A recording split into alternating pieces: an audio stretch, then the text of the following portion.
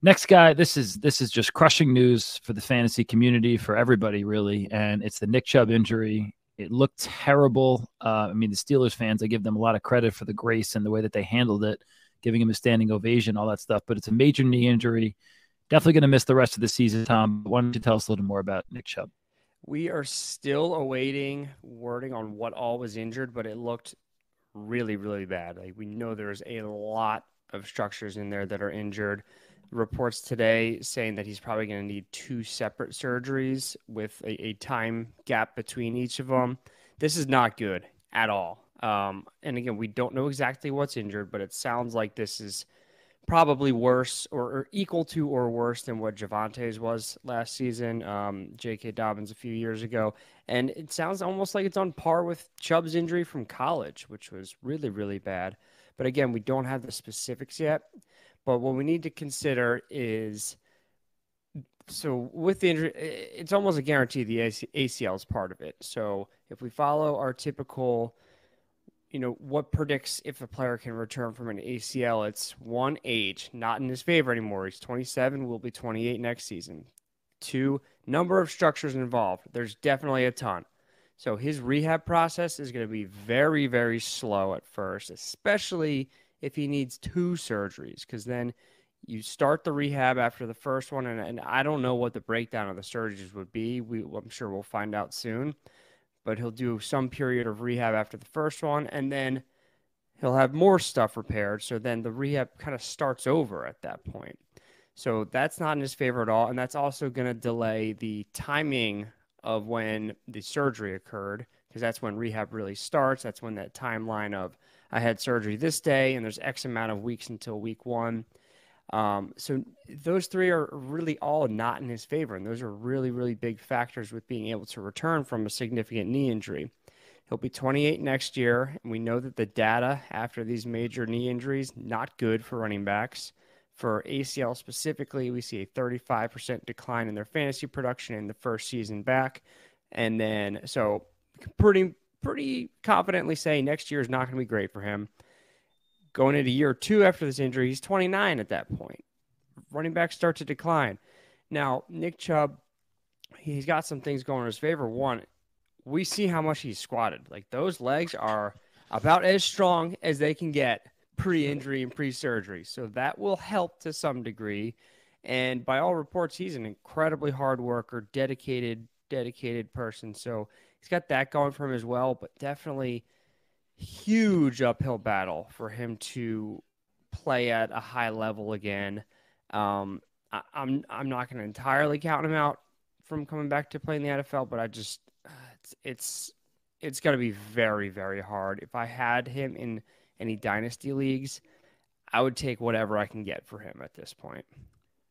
It's heartbreaking, 100%. I mean, he was also this year's favorite to win the rushing title. I mean, he's a fan favorite. He's a good guy. People love him, but I'm worried just because of his age. Like, I would say if there was no injury here, Tom, he's got 2-3 solid years left, right? But this is going to put him, way back, a bunch of steps back here. And like you said, man, he's going to be 29 before he's fully recovered again, and remains to be seen. But if a guy could do it, man, he's done it before, right? What did he in 2015, right? He had this major, some major procedures done there, right? Yeah, but keep in mind, he was like 19, 20 years old back then, Right. which is a huge advantage over being 27, 28. For sure. Now, fantasy implication wise, I mean, this backfield becomes interesting, I think. I mean, we got news Very today. I interesting. was sitting in class, got the news about Kareem Hunt signing there. For me, I mean, this is an early take. We have to see. I think the guy I want, though, is Jerome Ford. I mean, there were dudes spending 150 of their $200, people spending all out. I don't think he's a league winner, Jerome Ford. He's the guy that I'm excited most about in this backfield, though. He was great, man. 106 yards, 16 carries, had 3 catches, 25 for a touchdown, only 24 years old. He's a 4.46 40 guy. He showed a little bit of burst last week. Showed really good. I don't know if you saw the game at all. He ran right, and there was some traffic there, cuts back around, 69-yard run, really showed some good vision there. Don't get it twisted. He's not Nick Chubb, of course, but I think he's the guy to own there. I mean, we might see a little bit of Pierre Strong on the goal line. And maybe I don't even think he's worthy of a bench stash, but definitely go check out, of course, Kareem Hunt and Jerome Ford. But Kareem Hunt, I mean, he knows the system well. Real quick, Tom, what do you think about him? I think that he's washed just by looking at some of his statistics and how he did last year. But I mean, he definitely shouldn't be on your waivers, guys. Yeah, no, I mean, he should be picked up for sure. I agree that Ford is going to be the guy.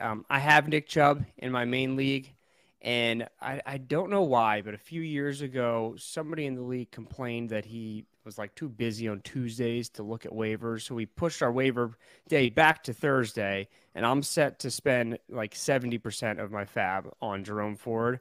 And by the time my league mates hear this, it'll have already gone. So I don't mind disclosing that. But I have it set to spend 70% of my fab on a Ford because I'm screwed. Like Chubb was my guy, and he's gone, so I need a replacement. And I think based off what we've seen from Ford, at least the other day, he can fill that role well enough that I think he's worth that 70% fab. If you're in a situation like me where you lost Chubb, if you didn't lose Chubb and you have 2-3 viable running backs, I wouldn't spend that much. But yeah, I mean, Hunt's worth adding too. I wouldn't spend more than maybe 15-20% on him though. He knows the system, but I just think he's past his prime. I mean, why did it take him till week 3 to get signed, right? Last year, I looked this up too. I mean, Kareem Hunt last year, 41st in yards per carry.